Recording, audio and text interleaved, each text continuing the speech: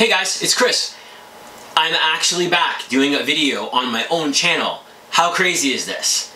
I have this opportunity because, not that I don't want to make a ton of videos, I have a ton of videos that I want to make, but today's video is something I'm really excited about for a couple of reasons. Number one, I get to do a build and print video on the new Anycubic Predator that Anycubic was fantastic enough to send to me to make this video.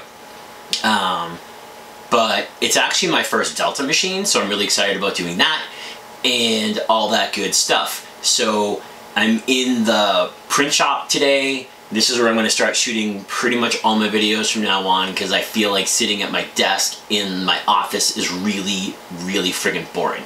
So I'm in my comfy clothes, I have my cup of coffee right there and some prints that I did recently, and I'm excited. So let's go.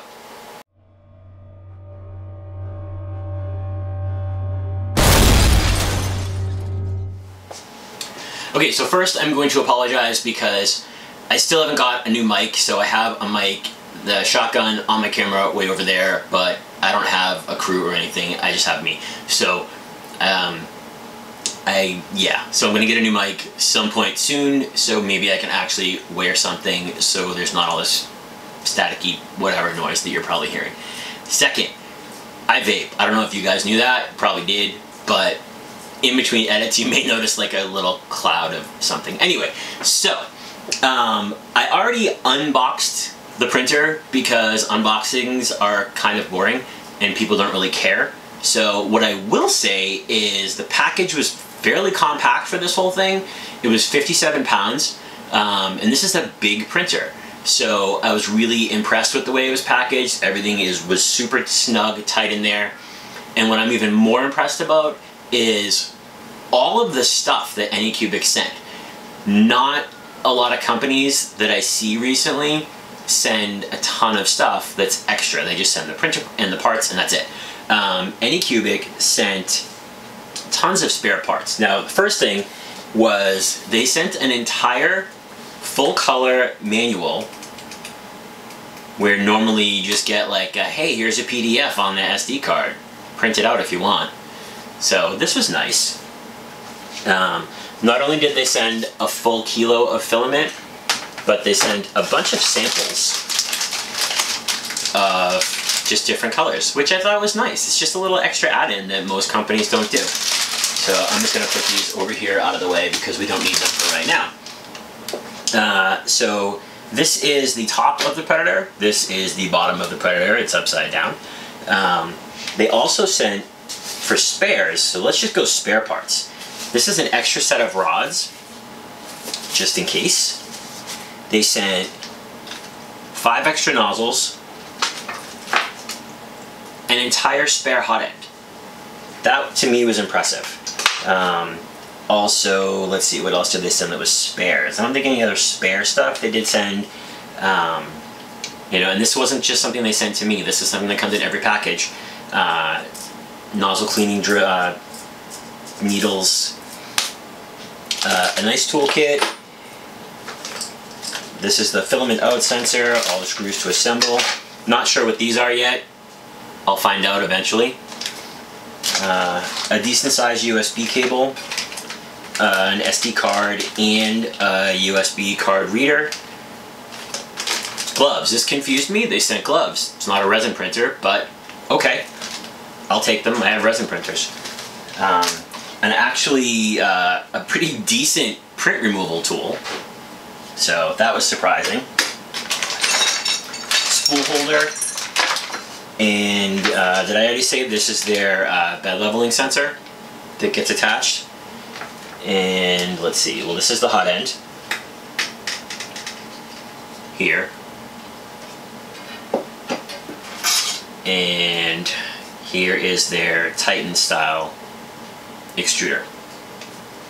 Mounted on the springs and everything. Now the tall support pieces that are all the axes are actually still in the box in front of this table. So I'll get to those when I get to them. So also they just sent a little flyer they have so you can actually get a discount on stuff. And they sent this really nice after-sales service card, so it's like a little warranty card. So, I don't know, to me, I think it's just the little things that they did that I found really nice. So, I don't know, maybe it's just me. Maybe you guys don't care. I thought it was nice. So, I'm going to move a couple things around and start getting some stuff together, and then we can start this build.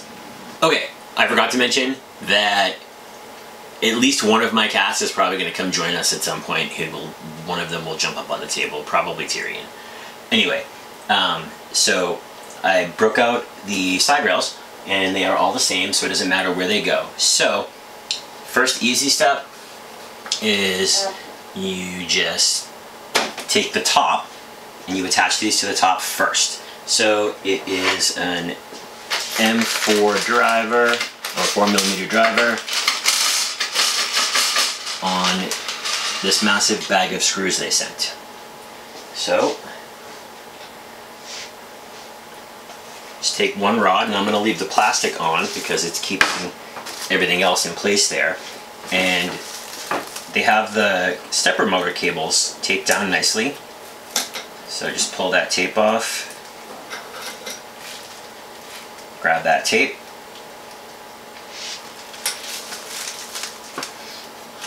Decent length, so you're not gonna be super short on anything. Just plug that in and then stick all of that in the box like this.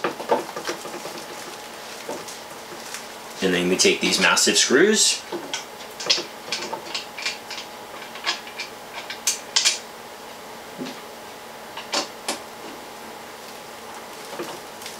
and we go one in there.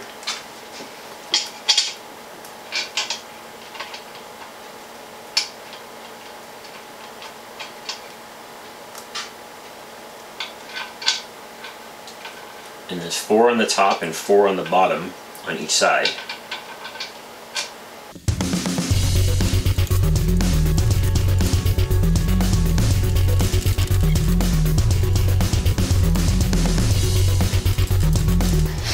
Alright, now I'm going to do that 2 more times.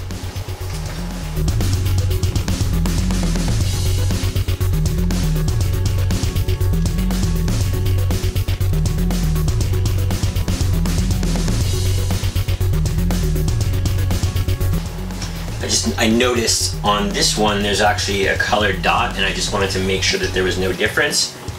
It does not say there is any difference in the instructions, so I'm going to go with that and say there's no difference.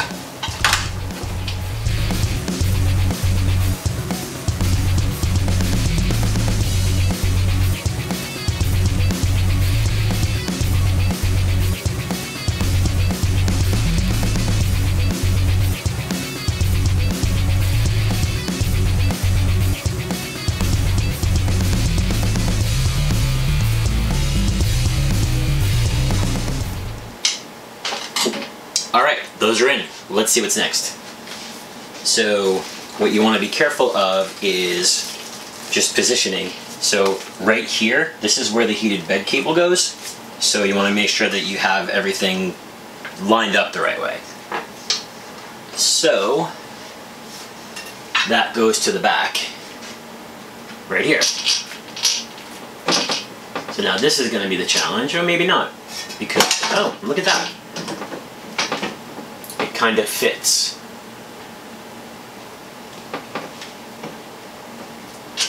If it was actually lined up properly, which it's not.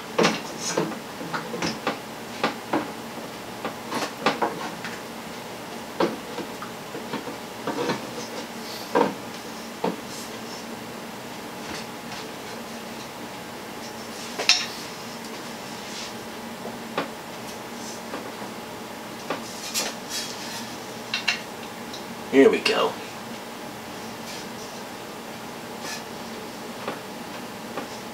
Wow, that's nice and snug. Fits and sits perfectly.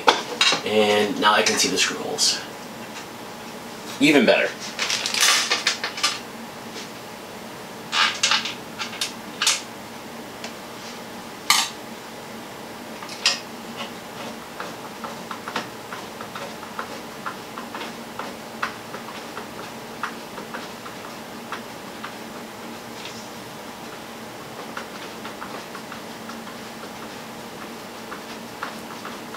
And I'm just going to get one in on each side first so it's supported.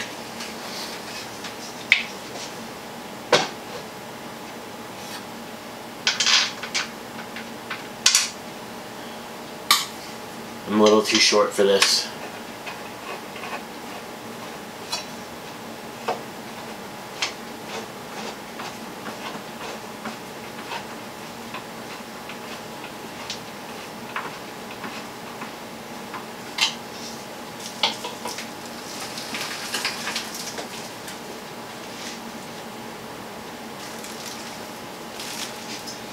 I'm also a little concerned about where I'm going to put this in the workshop because it's really tall and all of my benches are bench height.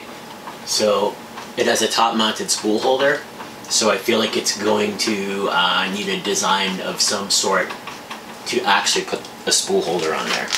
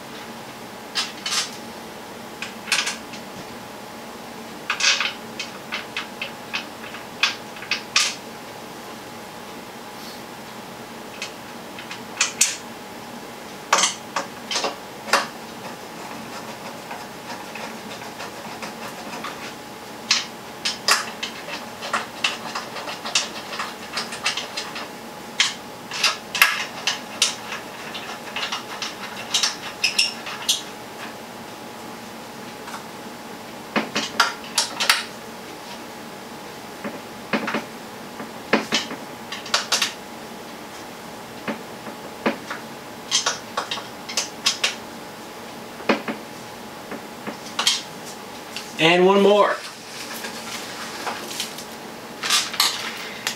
This assembly is actually really easy, even for short guys. I mean, I'm not that short, I'm 5'10", but this is a big machine.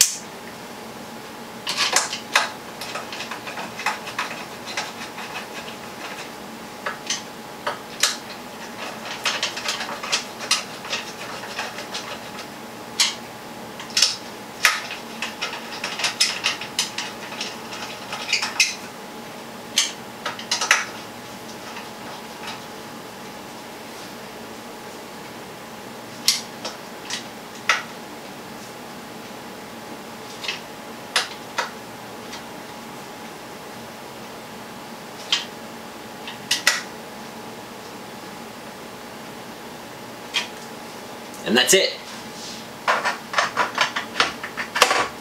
Now we get to flip it over. Okay, now it's right side up. Excellent. Is it dark in here? It feels dark in here. I don't know. Anyway, so next step is going to be just running the bed cable, and I need a cutter that's locked in my toolbox.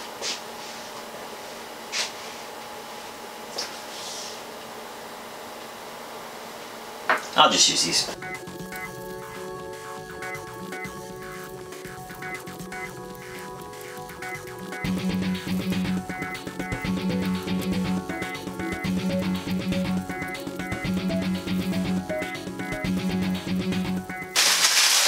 Oh, hi Ty. I told you a cat would come visit. Hey, come here. No? You going? Okay, you're out. Okay, so here's the cable.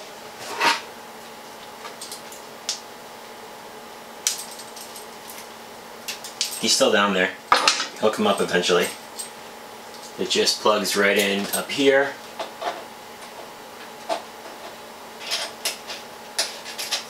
And now, while I paused to flip it over and I was looking through the book for a second,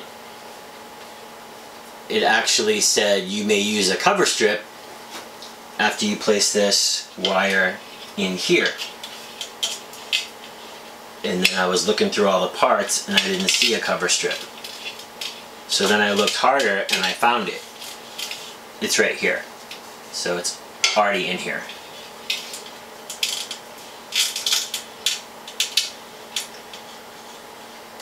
So you just run this right up through the channel like this, so it stays nice and out of the way.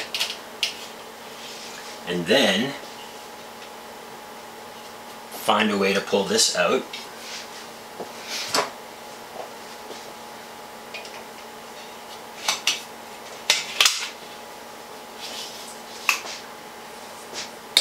And put it in here.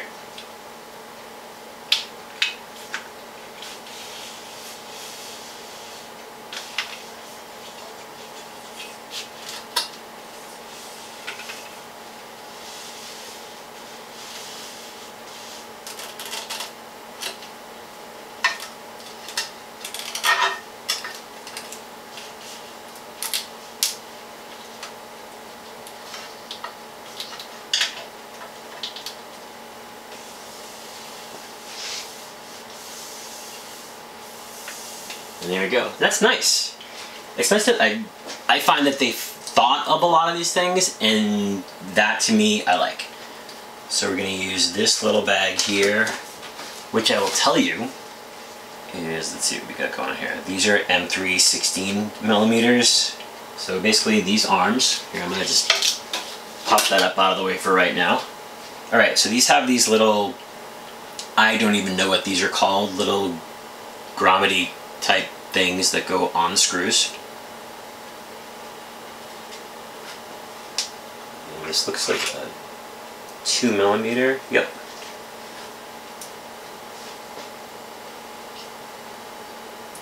And there's no particular side that they go on. They just go on. So I'm just going to get 2 ready. One for each side here.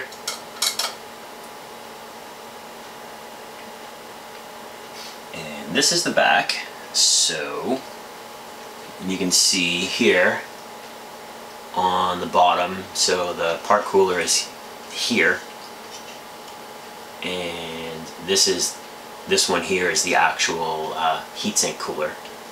So I'm going to put that on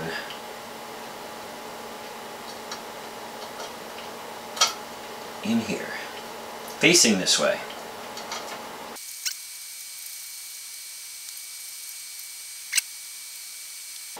So they just go through here, and these pivot.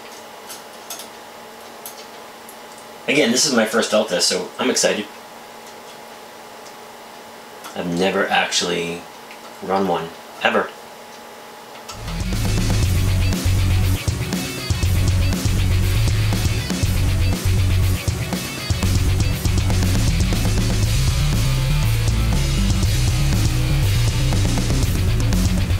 Alright, so the hot end's in place.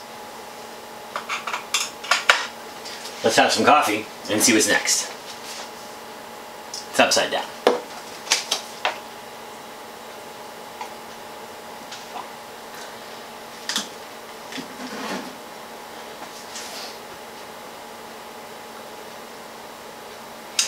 That's what those are for. So these little screws that I didn't know what they were for, they are for the extruder.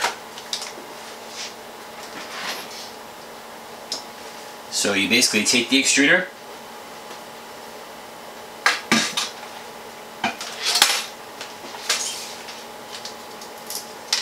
and these little screws hold the springs on, and they get screwed in right here. I'm just going to confirm exactly what I'm doing before I do it. That's exactly what I'm doing. Okay. So these look like 2.5, and they are. Alright, excellent. So, I'm going to put it with the extruder facing out. going to start away from me. Right here.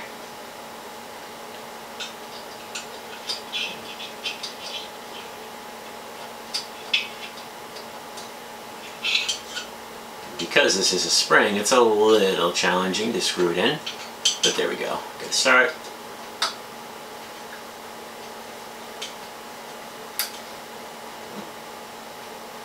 All right, one.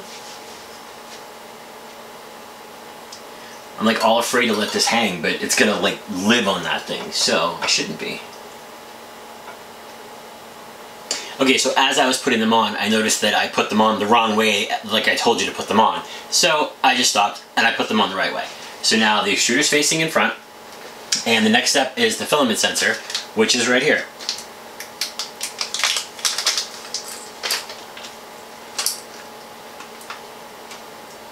Comes with the screws, and it's got two holes right up in here behind this cable that you can't really see. There's actually a piece of Bowden tube right here that you feed the filament in from the top, from this Bowden tube up here that you probably can't see.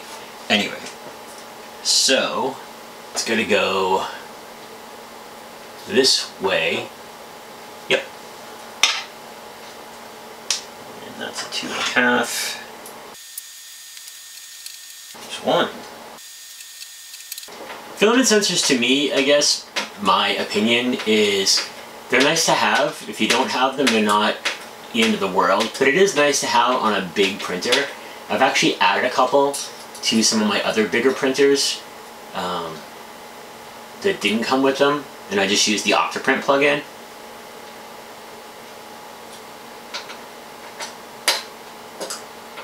So it's nice when you're printing something that's giant and you know it's going to use more than a kilo of filament. It's nice to not have to worry that you know your print is going to pause and you can swap it when you can. So, alright, sensor is in. And just for giggles, let's check it to make sure everything reaches.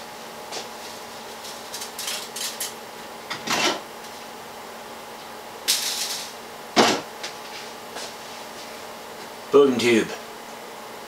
Up there. Goes down. Comes through. Yep. Works. Score.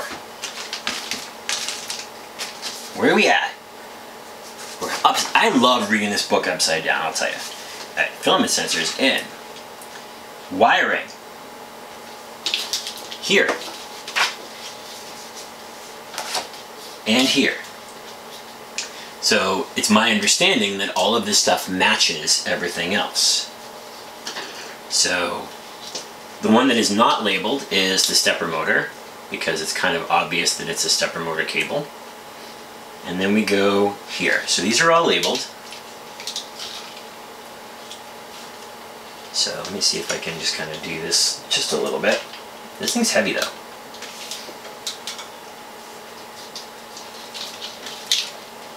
So we've got level, so that's going to be the one that we leave out because that goes to the leveling sensor. This is T0.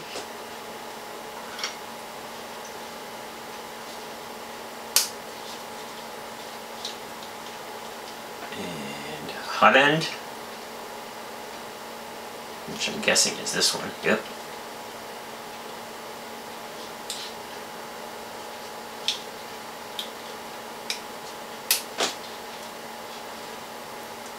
Fan 0.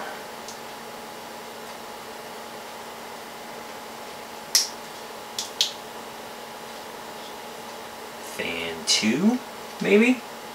Fan 2.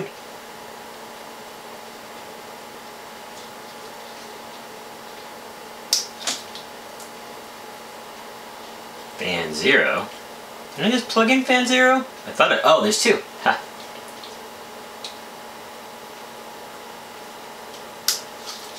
Alright, and then that just leaves the leveling sensor cable open because you only really plug that in, where'd I put it? You only really plug that in when you're using it, otherwise it just sits there. Alright, so that's done. And that's pretty much it, except for the power supply, which is up here through the grate. I'm not going to spin it all the way around, but the power supply, just check and make sure it is not set properly right now. So I'm going to just stick a screwdriver in there and flip it over to 110 or 115. All right, and that's it. Other than that, the spool holder, which I put right here, which I am probably going to have to modify just for myself because I don't think it will fit.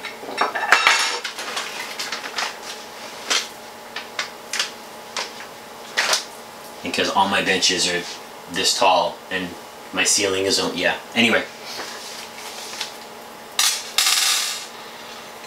Over here there's a cutout in the acrylic specifically for this. And it gets to the, I don't know if it's 2020, I guess it's 2020. And that just mounts right there like that. I think I might just make it.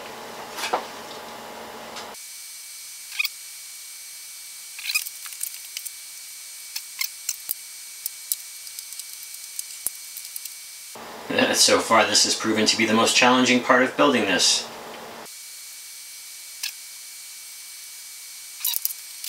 Alright, and then this just goes in here. Thank you, height enhancement tool. Alright, now we get to turn it on. Hold on. Okay, I've repositioned stuff a little bit because I want you to be able to see the screen, so I hope you can. The one thing I realized that I didn't do is I didn't plug in the filament sensor. So the cable is right here, and I am just going to see which way it fits, that way, and plug that in. Alright, so now everything is plugged in except the leveling sensor, which is down here. That's not required right now. Oh, and then this Bowden tube needs to go in there. There we go. So now everything is attached. Now, I'm going to be honest, I'm probably going to swap this Bowden tube out. In fact, I'm going to swap that Bowden tube out with Capricorn tube, just because that's what I like. So I'm not going to do that right now. So I already threw a spool of filament up top and I fed it through into the filament sensor. Now, let's turn it on.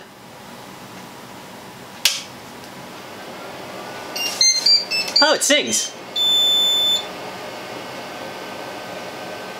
Alright, looks like you can see the screen. Cool.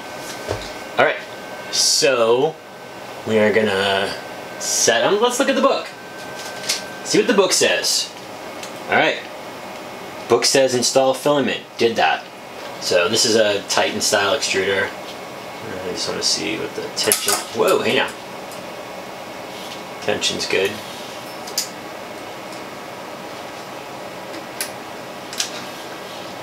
Run that in. All the way down. Alright, so it stopped because the hot end is not hot right now. So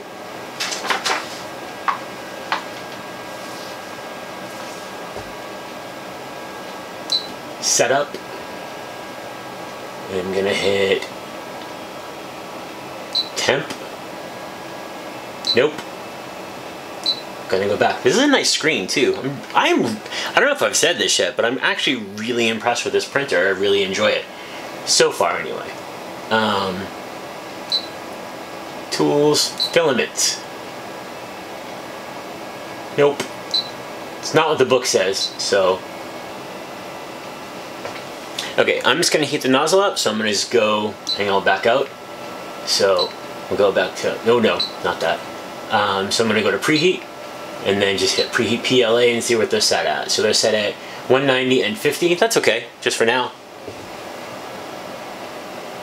So we'll let that get hot. I'm actually very excited to try this Ultra Base too, because I hear it's great. I've never tried it. Well, I can already feel the bed getting warm, so that's a bonus. So hang on, we'll let this heat up and we'll be right back. Okay, so that took about a minute to heat, which is nice. So now I'm gonna go to tools and hit filament and then say filament in and let it feed. So they clearly tested it with white. And it did say that the filament may load in fast, which is why you hear that kind of clicking, so I'm gonna hit stop because we don't need it anymore. This filament is in.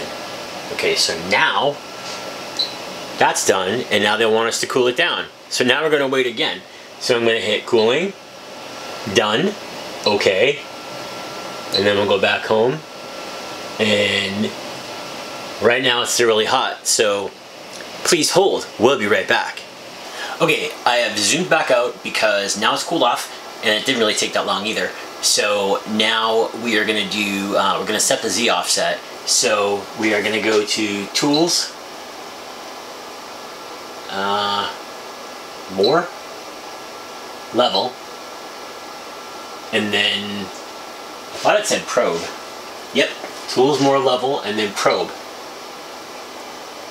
And then it's gonna auto home, so I'm gonna hit OK. Hopefully, this doesn't do anything bad.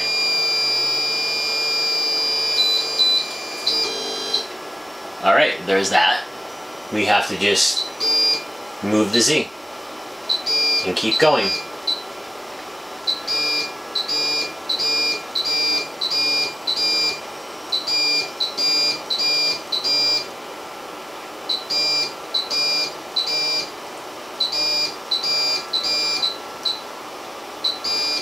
Oh, this actually, oh, okay, I get it. So, okay, so if you can see here, this is Z up, Z down, and then when you tap this, it moves different increments. So I'm lowering it by 10 millimeters at a time. It doesn't go any higher than that.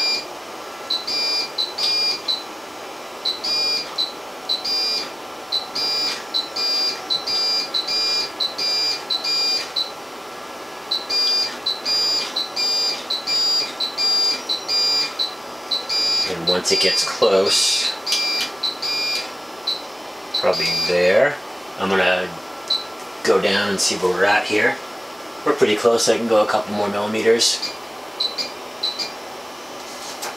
Now I'm gonna take a piece of paper and put it under and go down.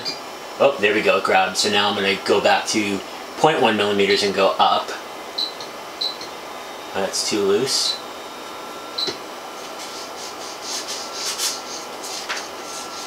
That seems just about right. Maybe a little bit lower. Nope, too low. Alright, I think that's the closest I'm gonna get. That still seems a little loose. Maybe not. Yeah, a little bit. But we'll see. And then I'm gonna click Z0. So now it knows. So now it wants to start doing the auto bed leveling. So, we take this guy,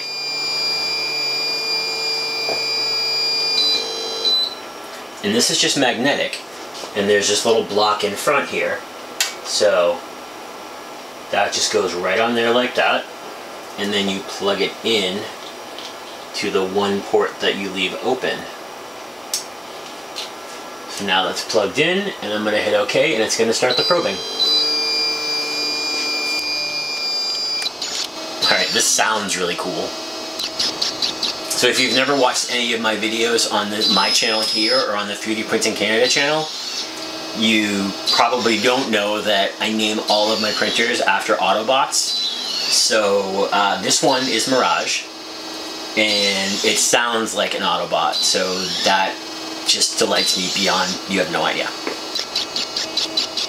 And while this is probing, I don't think I've actually mentioned the dimensions on this machine. So the print volume on this is actually 370 millimeters by 455. So that's pretty giant for a Delta. So it doesn't hurt my feelings that my first Delta is giant, because if you could see what was actually surrounding this, you would see all giant printers. And we're done. That didn't take long at all. So, done. Remove the sensor. And I love that they have a nice quick release on these. And this is really nice and magnetic. Wow, there we go. Okay, so now remove the leveling sensor and choose level test G-code to test. Okay then, so one thing I did off camera was I put in the SD card that it came with, which actually goes in right here. So Let's see what happens.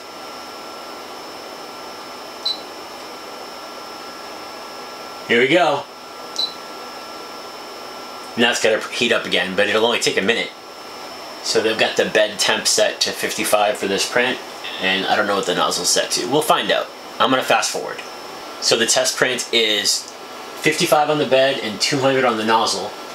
And the bed is already hot, and the nozzle is getting there. And we're off.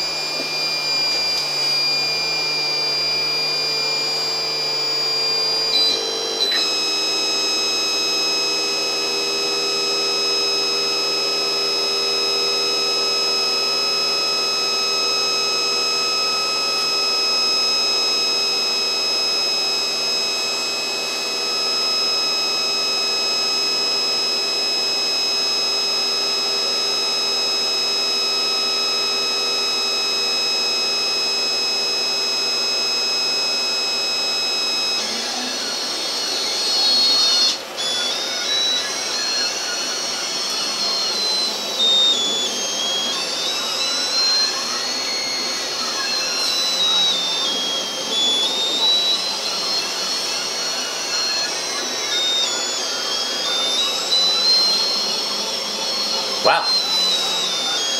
So far, so good.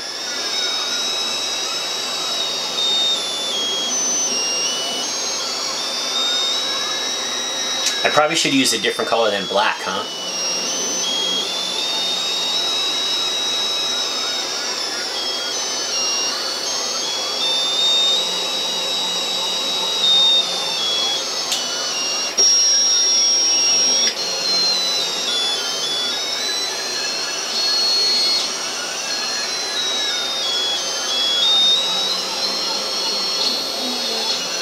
Anyway, I'm gonna let this run, and I'll fast forward it, speed it up, so you guys can watch it too.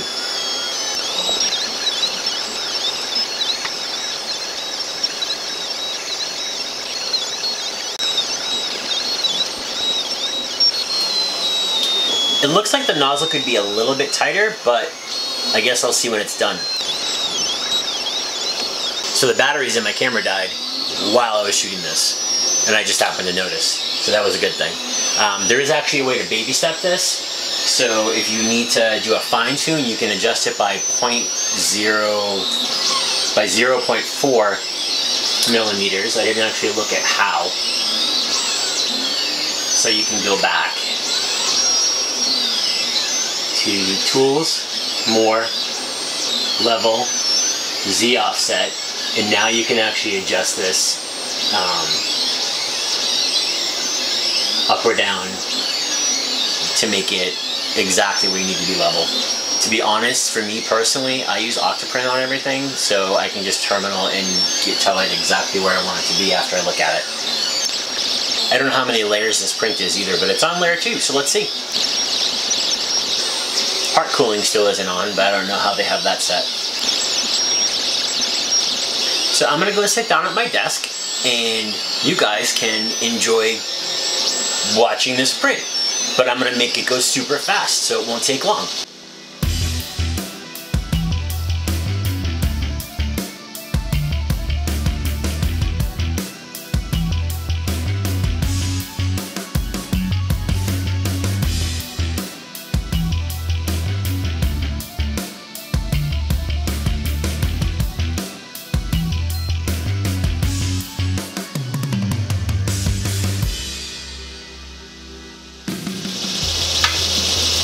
Should this be freaking me out? It kind of is. I don't think it should be though. That's the springs and the...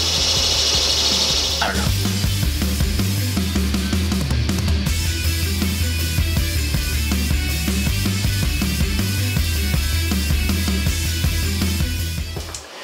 Okay, so that got really boring for you guys, so I just stopped it. Anyway, so the level print is done, and I'm going to bust out the print removal tool they sent and see what I got going on here. Kind of nice easy removal.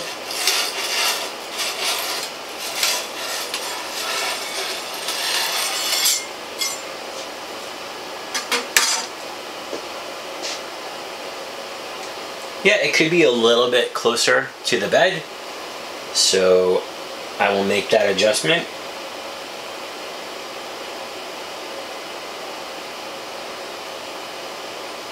But in general, it's pretty good.